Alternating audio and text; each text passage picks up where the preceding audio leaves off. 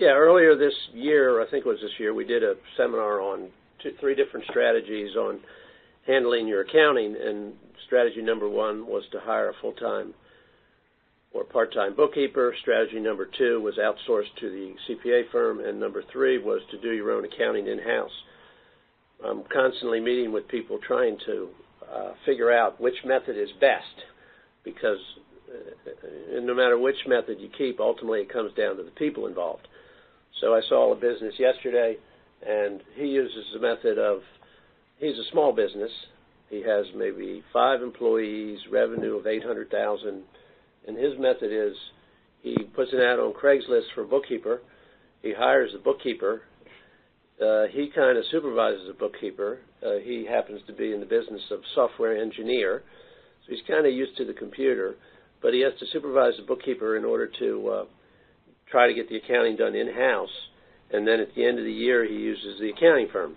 And he complains about how he hires the bookkeeper and he trains them, but then after 6 months to a year, they leave. So he's back to hiring another one. In our experience, this method is, it's what people see, and there are exceptions to this. Our experience is it works about 1 or 2 out of 10, where you might get a part-time or full-time bookkeeper that actually stays with you. In any business, there's unique things. They're not all the same. So they need to learn the intricacies of the business, and then by the time they learn it, they leave, so he's off with a new one. I tried to convince him that he could either try outsourcing the accounting firm, or there's actually a new concept out there which is called insourcing. Insourcing is where a business owner, in general, many of these, if you take an example business of a construction business, you have one person that runs the business and one owner, and he might have an administrative person in-house, and other than that, he's got everybody out in the field on the projects. The method that's used is it's through the computer. What the people do is they fax any invoices, in the case of accounts payable, they fax it or email it to an address, and those bills come up on screen, so that those bills go to, for example, North Dakota, and they come up on his screen and he can see the bills. And then he merely, when he wants to pay it, he clicks. And he clicks, and then that bill paying service pays it, puts it in an envelope, pays the bills, or in many cases, after a while, pays it electronically. We happen to use this type of service in our CPA firm. Then the outside accounting firm can merely look up everything that's been paid online, and if they code it correctly, all of this data can be downloaded into QuickBooks. So in this way, he's merely authorizing the payment, and all of the administrative tasks are done by the bill paying service, and the accounting firm has access to the data online, and everything is available online, so the information is available, and it streamlines the bill paying effort, and it in general costs pennies. The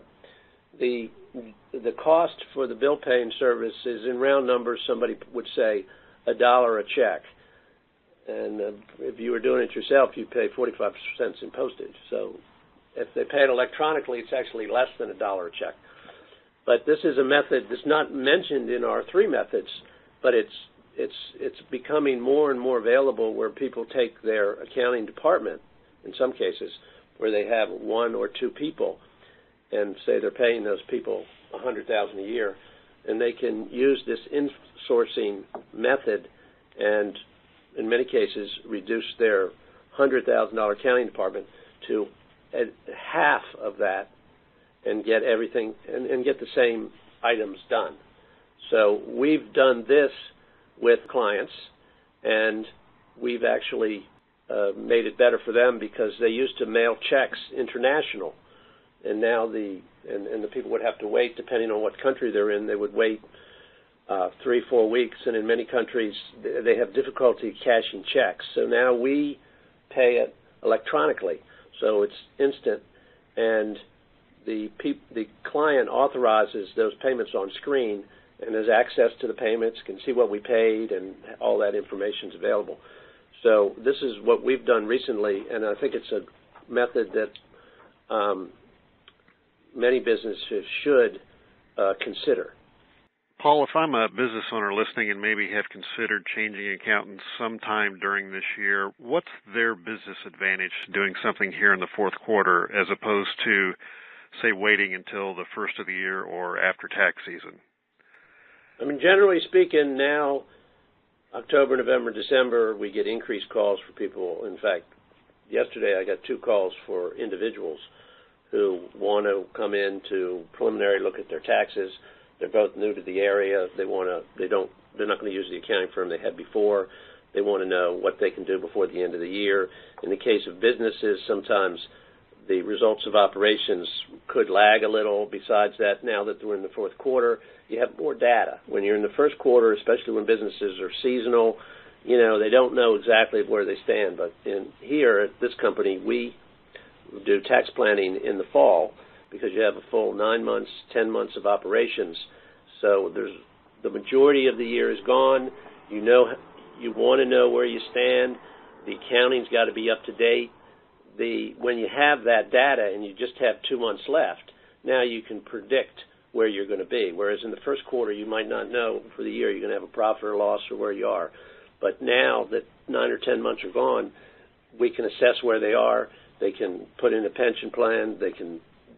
One of the things they can do that really helps them actually is that if they have profits, they don't want us to tell them in April they have a tax. We can see you can do items 1, 2, 3 in planning, and then after that we can tell them the balance due. Now they know about it. They can plan some things. They cannot get into a situation where they've spent the money on other things and then the tax comes and they're not prepared. So that's what we try to do now, and then come January, February, March of next year, you're more concentrating on 2013. You're doing a budget for the year. You're getting set for 2013. You're not in a situation where you're in October the following year and you just finished the previous year. You're in a situation of, you're planning for 2013 because you know what happened in 2012, and that's what we try to get people to do. Paul, if there's somebody listening to this, either on the replay or some other means, and they've been on the fence, about making a change, but suddenly after listening to this, they have an interest in talking to you, what's the best next step to take in way to get a hold of you? I mean, the best next step is to think about their situation. There's nothing to lose by getting a second opinion, and that's what we offer when we see people is a second opinion. Sometimes I see people, they're in a good situation, they don't need to make a change, they're getting proper, and we tell them so. In general, we work people on a long-term basis, so we don't take people away from good situations. What we try to do is tell them, look, this is where you stand, these are the items that you should be getting, and if they're not, then we give them a proposal, and they can consider making the change. We receive calls all the time because we're pretty prominent on Google, and we meet with them. There's not a cost for the consultation, and we compare what they should be getting with their existing situation, and they would email or call me. Well, what's the best number and best email to use to get a hold of you? My email is psullivan@esullivan.net. And my telephone number is 301-657-8080, extension 102.